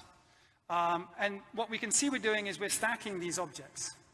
So these are like vector value functions now, right? So the first bottleneck is linear actually in this case, but we could even drop that bottleneck if we want. And then the next bottleneck is a neural network. The next is a neural network. And then we take those Z and we just make a linear mapping. We could even drop this bottleneck if we want and just stack neural networks together, each one a single layer neural network. The point I was making before is that where we have a neural network, we can decide to take the number of hidden units to infinity, integrate over all the parameters on the input and the output layer, and then we have a Gaussian process. So that's pretty cool, because if you want to get rid of all these parameters in the neural network, you can integrate them all out and just write that instead. So you've got a series of functions where each function, x, is a function of x initially, and then is a function of the previous hidden layer. But it's a Gaussian process, and in fact a vector-valued Gaussian process. So there's many different ways you could do a vector value, but in this case we just assume each function is independent, or you could do whatever you like. So that's the idea of the deep Gaussian process. You might be asking yourself, oh, what happens if you take Z to infinity as well, the inner dimensional layers? Well, then you actually get back to just a standard Gaussian process again. You don't get any effect. These bottlenecks turn out to be very, very important in a deep Gaussian process. So if I make these bottleneck layers larger and larger and larger and larger, all I'm building is what's sometimes called a deep kernel, putting that in a Gaussian process. Because what happens is that the distances between points as I take the width of Z to infinities concentrate, and the expectations disappear. So if I take, so actually it's really interesting that I can take the width of these hidden layers to infinity, and that's good, that's very nice and complex, but if then I take the width of these additional latent layers, well, you still get a model, but it's just a Gaussian process. You can just flatten everything down again. So a deep Gaussian process where you don't have these intermediate bottleneck layers is just a Gaussian process. Okay, so mathematically, this is just a composite multivariate function, and as is a neural network.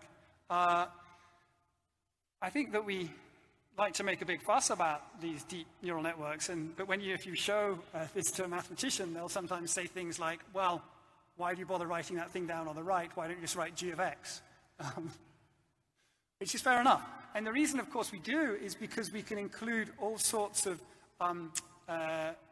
these beliefs about the way the world operates. If you're putting a convolutional neural network in one of your functions, or if you're going to use a recurrent neural network, you're encoding something about the way you believe the world operates. And the nice thing about these frameworks that we use is that the end result is the composition of simpler functions. So that's true in neural networks, and it's true also in Gaussian processes.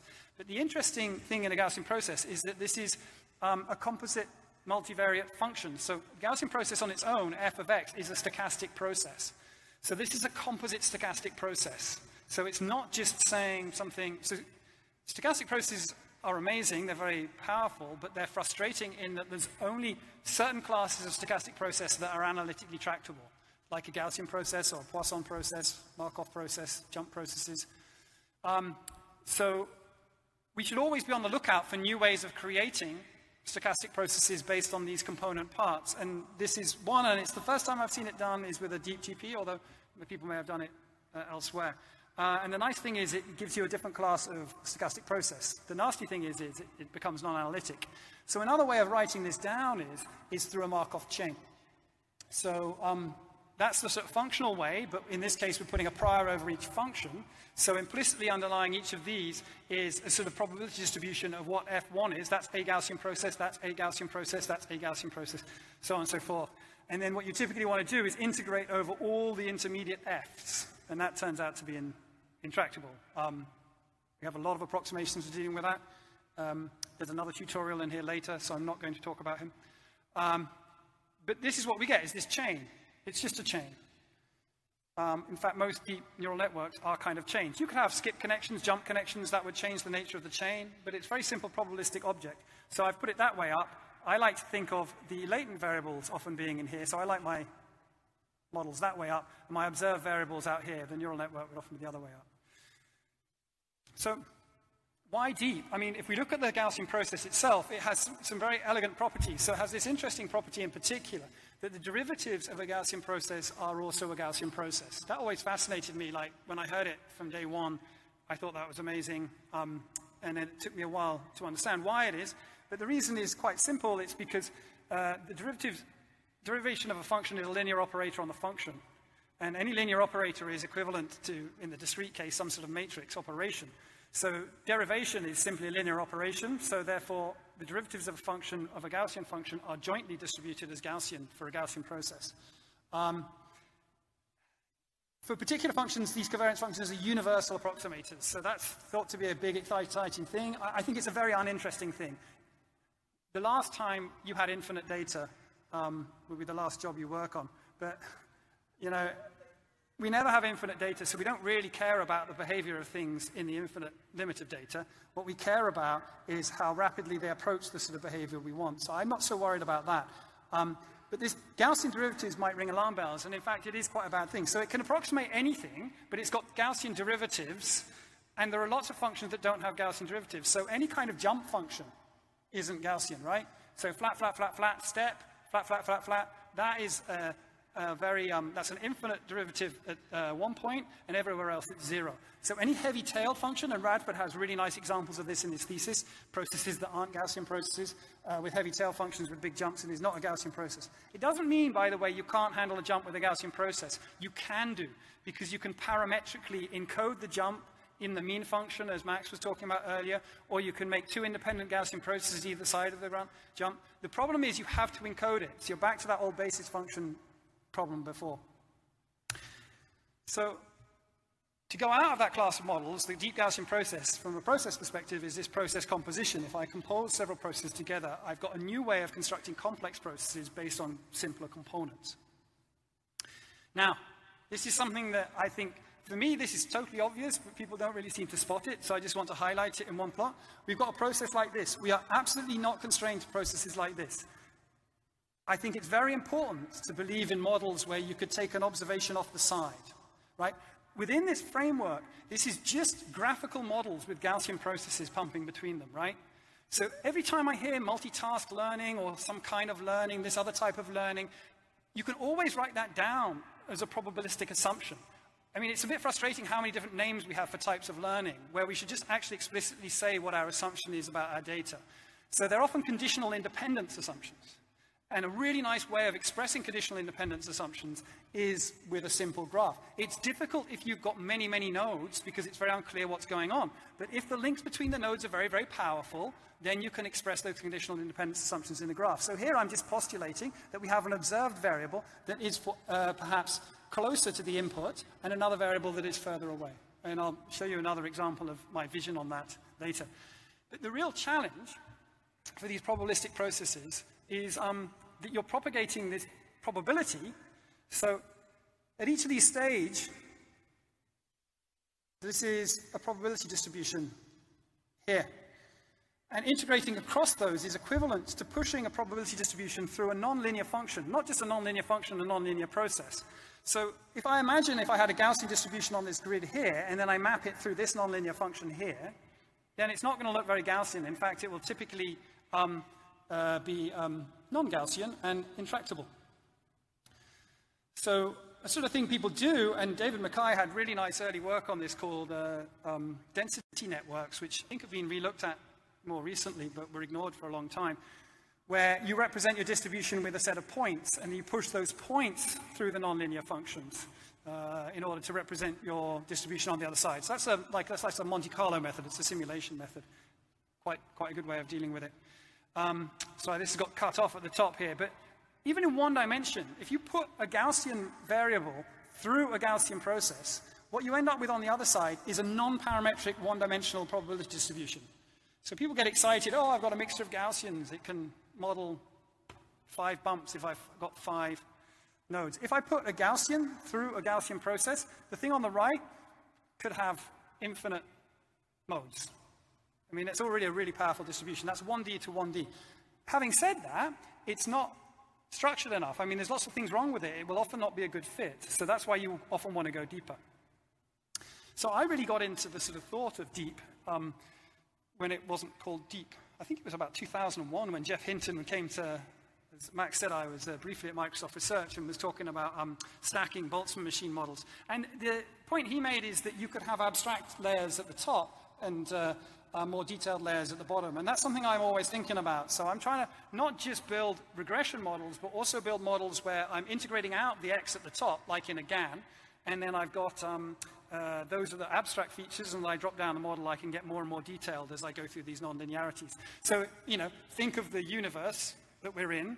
The latent process is that cosmic microwave background, and over time, we've pushed forward with a series of nonlinearities to produce us today,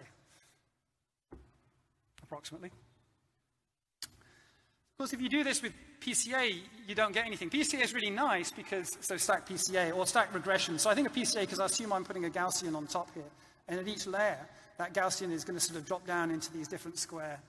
And you don't get anything nonlinear when you do that. And of course, we don't build neural networks with only linear activation functions for that reason. Actually, notice that the properties of this change, right? So it is true that the properties of this change, so you tend to get lower rank Gaussians as you drop down the network. So it's not that the same that you could put a univariate Gaussian here. This tends to be lower rank. This is lower rank still, lower rank still, lower rank still. And that always goes in that way. You can't unpick that. So if you do this with PCA, something does happen. It's just not very useful. So I'm doing the same thing here with the stack GP. So I'm just sort of taking the original GP. And look, this one's got quite folded over on itself. Look how complex it's got at the bottom. But these are motivated. I think that these motivated people doing some work on these processes to see what they look like, and I'm going to mention that in a minute. But this square now has had this corner folded over onto itself. Now, these are two-dimensional. Remember I said at the beginning, in the middle, that the width of these Z layers is very, very important in dictating the properties of the process. Well, here to visualize, it's just 2. So I'm mapping from the Gaussian process. I've got a random sample of a Gaussian process outwards, which happens to have folded this square over onto this corner of the square here. You can never unfold that because these 2 points will always map to the same place, right? So that's a property of this. And that happens in low dimensions. If I was doing this in infinite dimensions, it would never fold over onto itself. Everything's equally far apart in infinite dimensions. And actually these dimensions, the way we set it up, are independent. So that folding over would never happen. And that's why it stays a Gaussian process as we go to infinite dimensions, because this folding over doesn't happen. So as you reduce down to these lower numbers, you start to get these folding over effects occur. And that gives you these very non-Gaussian effects. Why have I lost the... look, if only it was Valentine's Day. And a bird. Look at that. Miraculous. And there's a man. See? Gee, I hadn't actually checked these. They're pretty good. Okay. So, now I think seeing those slides, David Duverneau was early interested in this, and with Ryan Adams and others, including Zubin Garamani, they looked at the sort of, he viewed this as a kind of pathology, which I disagree on. I think it's a property, and it's a parameter you should be controlling for, the dimensionality of these latent layers. You should be optimizing for it. But they did a very nice analysis, and what they showed is that the derivative distribution becomes more and more heavy-tailed as you go through the deeper network. So you tend to get the ability to model these jumps. Now, there's another really interesting paper that's just out on arXiv a week ago, prompted by me saying, can you put it on arXiv so I can talk about it? How deep are deep Gaussian processes? And this is an analysis by Dunlop, Girolami, Andrew Stewart, and others, which is very interesting because you've got these elegant processes right now. And if you think of the vanilla Gaussian process, it's just a Markov chain. So they look at how quickly that Markov chain mixes.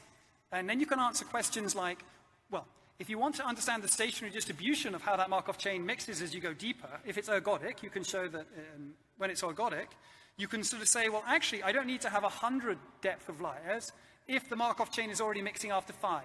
It's pointless because my prior probability is already telling everything you want. I think that's true, and it's a great observation. The only caveat I would have is typically you're optimizing hyperparameters of these models as well. And their assumption that they have is that those hyperparameters are static.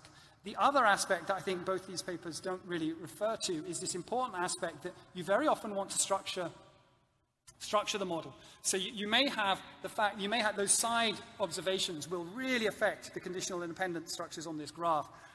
So they're lovely theoretical analyses, but be careful by drawing a too general conclusion. That's always true of theory, which is why we do practice. Oh, YouTube server's DNS address could not be found. So this was a nice video that David did that's associated with this paper. You can look it up, of showing the sort of ways in which these processes change the boundaries between places as you go deeper and deeper. It's a nice watch. Apologies, I can't show it. Okay, so that marathon data I used as a motivation example before. Remember, 1904, they got lost, and were almost as slow as I am. So just from memory, this is the Gaussian process fit we had before. So the way I've chosen to fit this is I've just done a two-layer Gaussian process. So one Gaussian process going into one dimension, and then one dimension going out again. And the reason I've chosen that is so that we can visualize what it does inside. So I fitted that deep Gaussian process. Now, bear in mind, this is 20-odd data points. The size of this already is infinite parameters, right? But because they're being treated in a Bayesian way, we're not getting overfit. The actual parameters we fit in a maximum likelihood sense are 3 in this case. So the interesting question is what happens when we fit the deep GP? Well, this is the fit. So what you see now with the deep GP is it's done a much better job of understanding the sort of stochasticity in the process early on. What I like about this example, yes, you can do very, very complex mean functions with a deep Gaussian process. We already saw how complex it got after a few layers. But in this example, the main thing it's dealing with is the stochasticity in the process.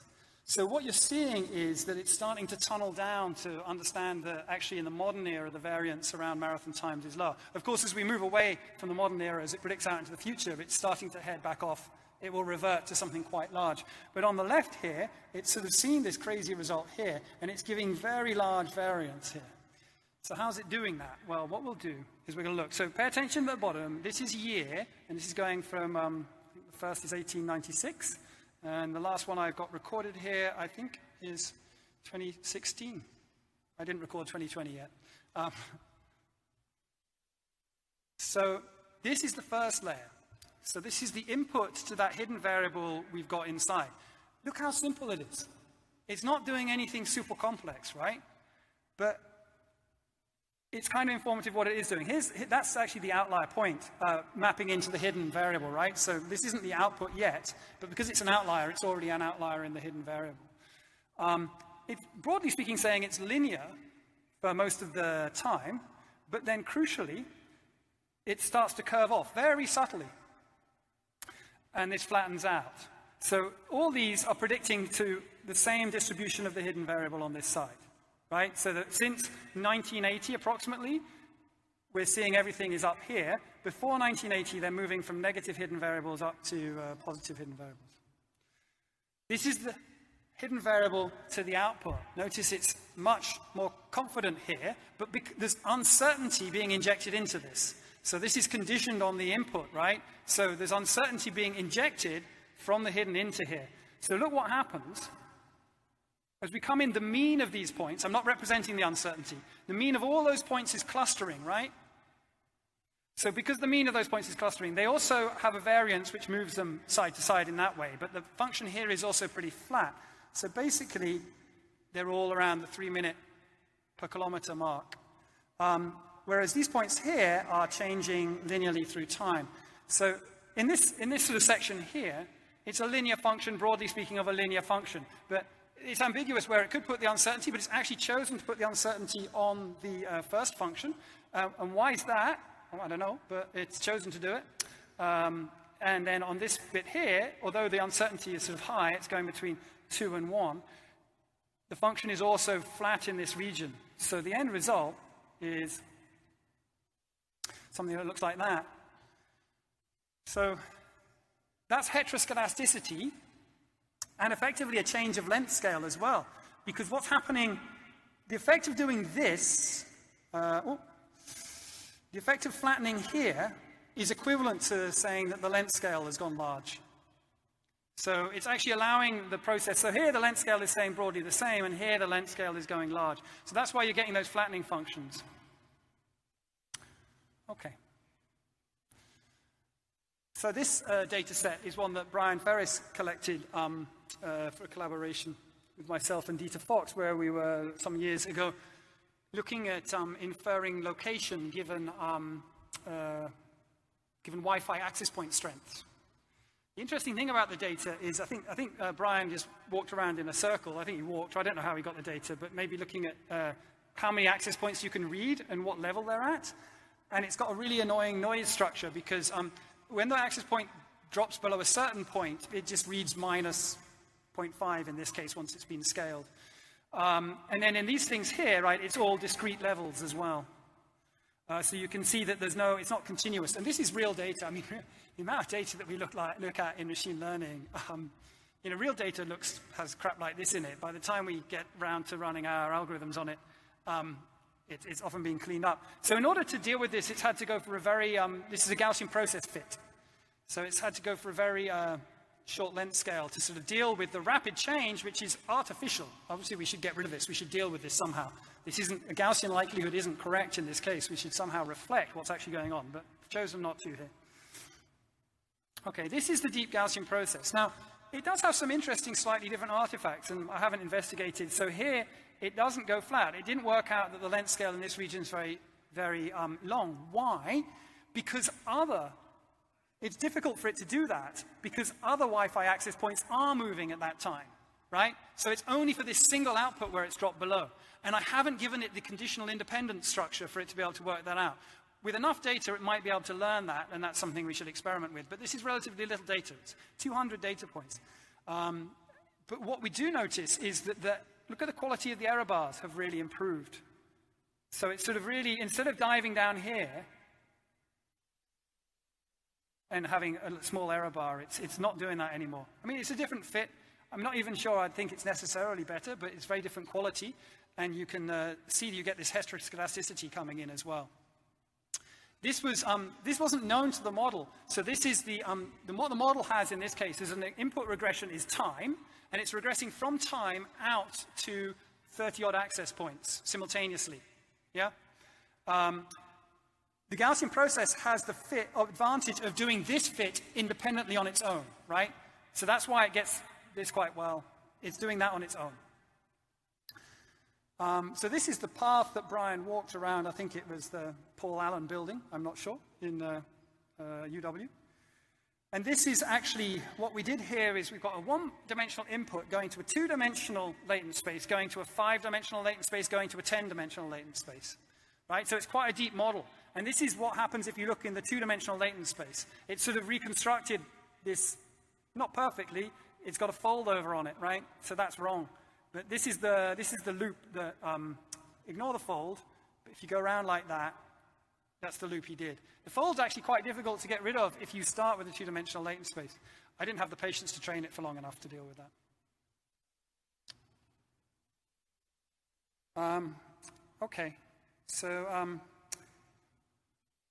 next example is old example that Andreas did, I think in the first paper we had on this, which is illustrating one of the nice characteristics that it's very easy to build these type of structures where you've got some sort of time affecting some latent variable, and then you're going out from that to y1 and then out to y2. So this is a paper from like 2013 or earlier, 5 years ago or something. And then say, oh, well, this person also has something else going on. So what this data is it's two people walking towards each other and high-fiving each other. So because they're two separate people, I've created one output for each of those people, a shared latent space, which is about what they're doing together, and two separate latent spaces that are independent of that shared, and then the whole thing's governed by time. So actually, I think there are connections. I think I've got this wrong. I think there are connections from time to Z and time to Z2. We'll see on the next slide. And this is the sort of result you get in those latent spaces. So yeah, that's right. There was a one-dimensional going to two-dimensional going to three. Two-dimensional is what it learned. And in this case, it will just reconstruct as you go along here. It just reconstructs two people walking towards each other and high-fiving. But the interesting point is that it has these factorized space that it learns about the separate spaces. So you can sort of do these multitask learning things very easy. And it's very, very effective for multitask learning, actually. It's probably, we started building this type of model in an effort to get the structural learning right for the deep GP. But this type of model without the time on the top, this type of model on its own, it relates to inter-battery factor analysis work by one of the people that does, is it Tucker? I think it was Tucker.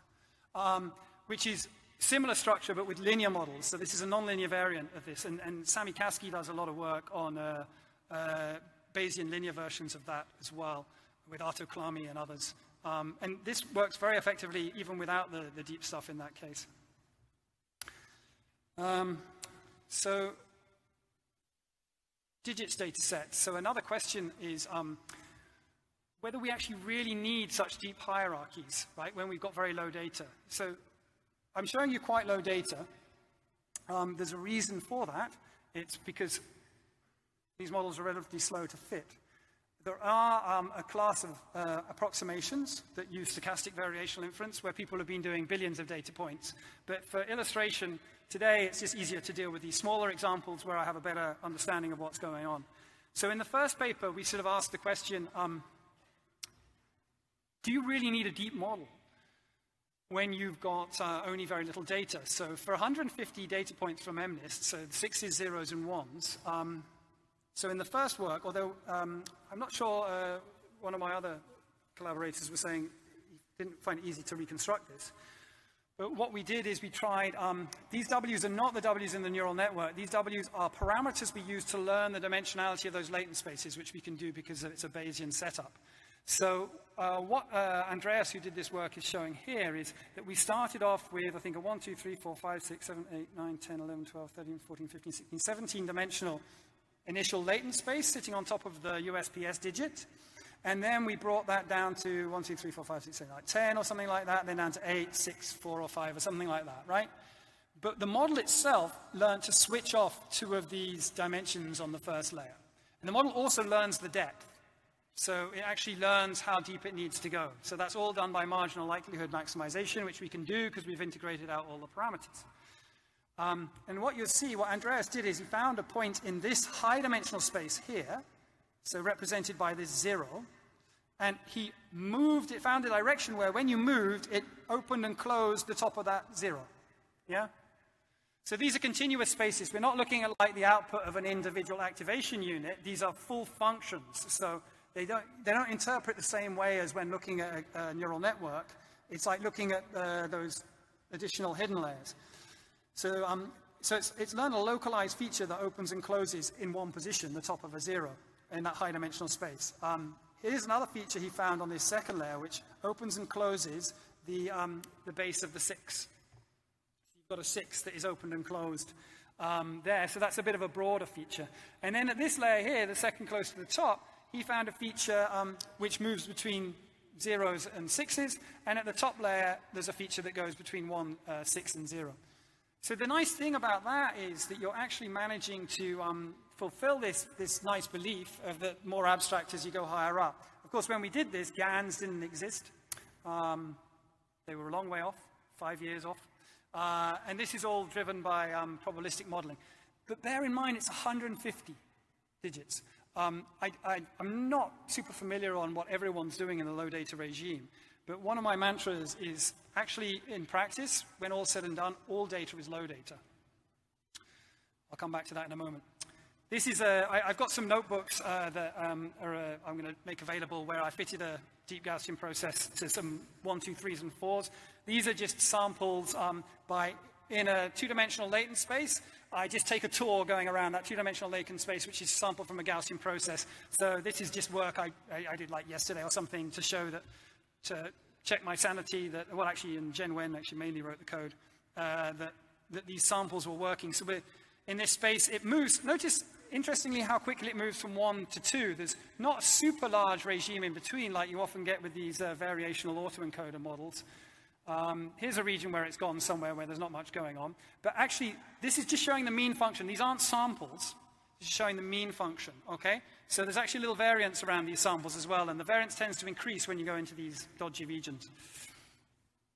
So just to show you what the latent visualization looks like, these are the digits here. There's digit 1 nicely lined up. This is the top layer space, 2-dimensional, and that's going down to a 5-dimensional space, and there's some views on the 5-dimensional space which it projects to, right? So all those blues here are effectively a nonlinear Gaussian mapping from this section of blues here. So they have broadly the same structure with some sort of subcluster. That's probably the ones that go in the opposite direction. But they're distributed across the 5-dimensional space. Now I want to leave some time for questions, so I'm going to rush through the bit I have on uncertainty quantification, which I think is really important. Well, I'll pause at some moments, and I'll show you a notebook you can use to play with. But this has always been my vision, like for a number of years now. This is the sort of thing we should be trying to do. So it's titled Deep Health, and what it's trying to show is, look, if we really want to do the whole health of the whole individual, we need something much more complex and rich than these simple probabilistic graphical models that only interact at certain levels. And we need to be able to, these things say environment, epigenomics, genomics, gene expression, social network, biopsy, X-ray treatment, clinical measurement, survival analysis. And within this framework, you can envisage pulling all this together like a jigsaw, because it's like these very flexible, low-dimensional latent variable models that can be stuck together. And just to sort of illustrate that, you know, other people are thinking about this type of thing, this year's NIPS, there's Gaussian process, nonlinear latent structure discovery in multivariate spike train data. That's Wu et al. That's a paper this year. That paper is a one-layer GPLVM with Poisson noise on the outputs. Doubly stochastic variational inference for deep Gaussian processes by Salimbaini and Dijzenroth. That's a paper that allows you to do stochastic variational inference for regression, deep Gaussian processes, and I think they've done up to 1 billion data points. I'm very, very excited about this. I haven't read it in detail, but this is exactly the sort of thing I want to see. Deep multitask Gaussian processes for survival analysis with competing risks, Allah and van der Schaar. And this last paper is, it's a talk. I'm not sure if the others, some of them are spotlights, the others at least, maybe even talks. Counterfactual Gaussian process for reliable decision-making and what-if reasoning, Shalom and Saria. That one I particularly like because it's actually about single Gaussian processes, but it's about understanding how to deal with treatments in the clinical environment and causal modeling in that domain. But it shows how a rich probabilistic model can be used with a nice framework like counterfactual reasoning to really make practical judgments in the real world.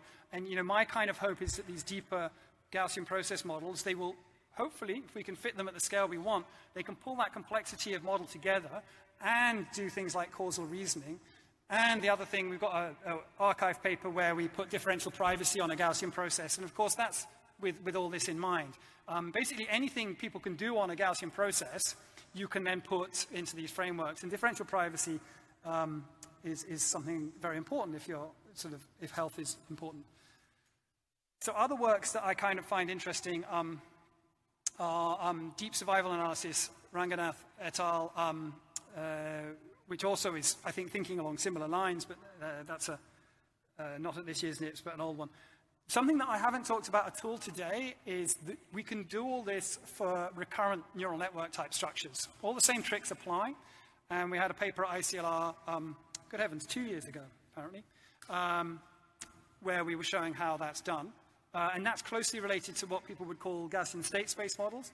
And there's work on Gaussian state space models at this year's conference. And then I want to shout out to my student, Alan Sewell, whose thesis on Gaussian processed approaches, based approaches for survival analysis is also looking a lot of these challenges around how you do survival analysis in this context. With survival analysis, it's very difficult because the information is very sparse. Okay, so that's 3 minutes before the questions, right? Okay, cool. So I just want to whisk through in the last 3 minutes before the questions. Why I care about this. So multi-fidelity modeling. I mean, deep nets, so they're a very powerful approach to images, speech, and language. Believe it or not, that's not the only challenges we have. My own approach is that you can also look at these with deep Gaussian processes. That's fine. I would suggest that, you know, I always think if I ever were to play, I don't know, for Real Madrid, I wouldn't say I played the same position as Ronaldo. I would say I played goalkeeper or something. You know, don't try and compete with other models where they're already clearly strong. And those models are very strong in these very large data where you don't need the uncertainty so much. So you can certainly augment them with Gaussian processes, and we've done that, others have done that. But actually, you should look at other things.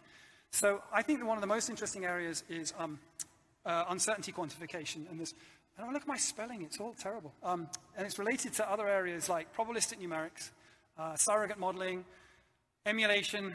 All these areas are similar, and they're very much about the way the real world interfaces with the simulated world, and choices you make, decisions you make about should you fire another simulation off, should you acquire data in the real world, should you take an action.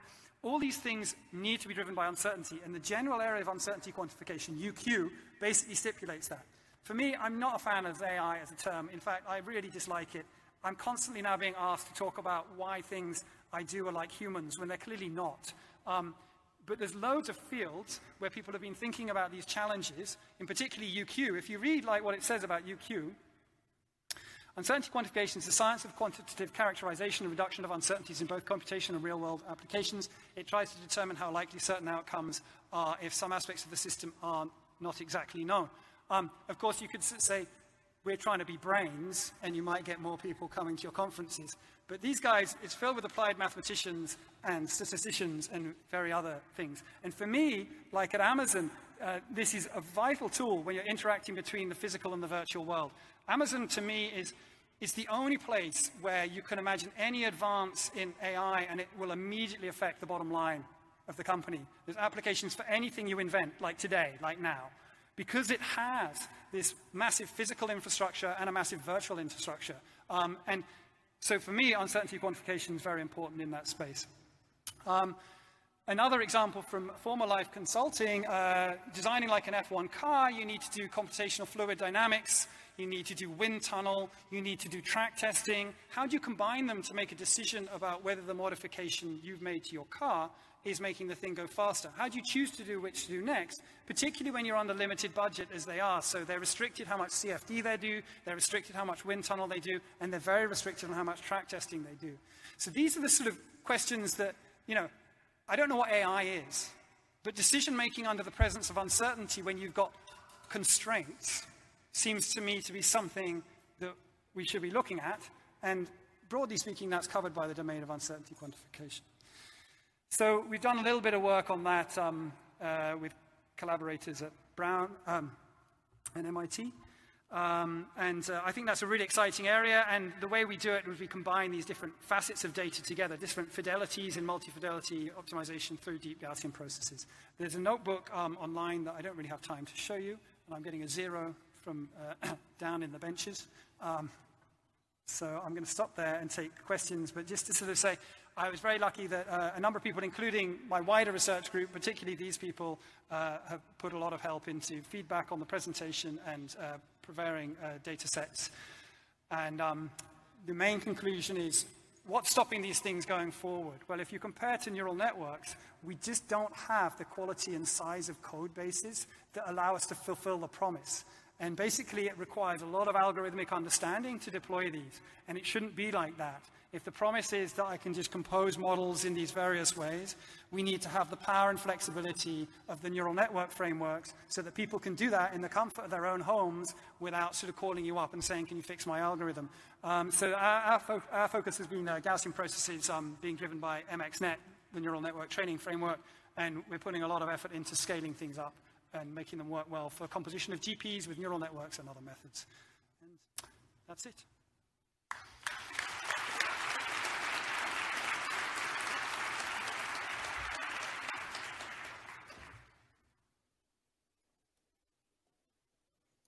All right, so don't everybody walk away. We have some time for questions. So please go to the microphones right there and there. So I have 6 questions, and I cannot believe that 7,000 other people cannot come up with one question. There's a question there. Thank you very much. question is, where's lunch? Thank you so much for an interesting talk.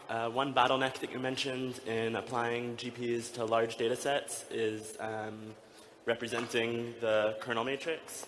The suggestion that you showed in the talk that worked very well was like attractor points and low-rank approximations. The work that I'm presenting at NIPS with Yi Ding and Rishi Kandor proposes multi-resolution approximation to large matrices like this. It seems to be a tension in growing data sets of whether you should make a low-rank assumption or some more complicated assumption about the structure of the data. I wonder what your thoughts are in applications you've seen and where you see that heading. So, yeah, there are other approaches. And my main thought is the biggest problem we face is that we all make these approximation methods, try them on our 5 data sets, and they don't get tested in the real world. So if we could just get them out in software so that people could really find what works in practice, because we're so busy doing new methods, we often aren't deploying them, and we need to bridge that gap. But as many approximation methods as possible is great. Yeah. Thank you so much for the nice talk. So there's something I couldn't understand. It's about learning, and coming from like the neural network community where I need to have an online adaptive setting, I was thinking whether this framework could do something about control theory applications such as like tracking. Do you have a learning rule? How would you, does this deep Gaussian process? Is there a learning rule? Yeah. Yeah, so you can compute gradients, and the learning rules vary depending on what approach you use. One of the most promising is this thing called stochastic variational inference, where you combine variational approximations with stochastic gradient descent. It's an idea from David Bly and Matt Hoffman and others. And that seems to work very well for Gaussian processes for big data. But there's still, again, we just need better software and to deploy it in more places. It's not easy to implement, that's one problem. So if I have samples, new samples, an online setting, can the deep Gaussian process Oh, get so adapted? if you were online, yeah, so that's another really nice paper. Rich Turner has a paper with Tang Bui again on continual learning with Gaussian processes. In the online setting where you actually want to modify your model, I think that's a very, very interesting work to take a look at. But yeah, it depends whether you mean like I've got a static model that I'm training with a stochastic gradient, or I'm actually deployed the model online. Thank you so much. Thanks. How many do you want to take? I don't know. Hi, nice talk, thanks. So I have a question about the uncertainty quantification. I agree with you a lot about we need to deal with uncertainty quantification, because when we want to apply machine learning to real problems, we need to know what's the confidence interval, what's the uncertainty there. But for applied mathematicians, they already developed a lot of toolkits for uncertainty quantification, like the generalized polynomial chaos, the Monte Carlo-based method. What kind of advantages do you think that the machine learning people can bring to this field? I don't personally like to think of, as I've grown older, machine learning people and statistics people and other people. I just like to think of problems and solving them. Polynomial chaos expansion, I don't know much about, but the other main technique people use is Gaussian processes, and there's clearly situations where they're limited in approximating, and we've already done stuff. In fact, there was a notebook I didn't have time to show, where you use deep Gaussian processes as your surrogate model. So I like working with those guys. I mean, they've got a lot to bring. They think very deeply about their problems. Yeah, those methods are kind of suffered or not from curse of dimensionality. Yeah, there's quite a big queue behind you. So there's a long queue behind you, and in fact, we're already running over time. So I'm going to have one more question, and then the rest of the people, you know, maybe they can come up afterwards and come here to talk with Neil. Hi, Neil. Thank you for the talk, and it's a great job recovering from the technical difficulties during the talk. I have a question about uncertainty. So you have, there's a variety of ways people are trying to come up with uncertainties out of neural networks, and Yarin-Gall's thesis and what you described and a few others. Which ones are better when, in your opinion, and what's what are the advantages? So I think the question was, because I've had trouble hearing with the echo, but was it about the uncertainty methods in neural networks? Yeah, basically, which in your opinion, what are the advantages or disadvantages of other methods or versus this? I have to say I'm really skeptical about them. I mean, it's very hard to do good Bayesian inference when the parameters are highly correlated. I did it in my PhD thesis. Hybrid Monte Carlo works really well, but to get the quality of uncertainty estimates, you really want the non-parametrics, number one. That's really important, so the error bars go up where you haven't seen data. I mean, you see plots and you sometimes wonder, okay, is that the real plot you got? Because when I've had people working on it, the error bars don't look very good. They tend to look, the problem tends to be that if you don't get the correlation structure right, all those error bars of everything moving at the outside is to do with weights moving together and basis functions flopping around. So those tend to be difficult to find. I mean, Max has some of the best techniques for doing this at scale. So maybe he knows better than me, but...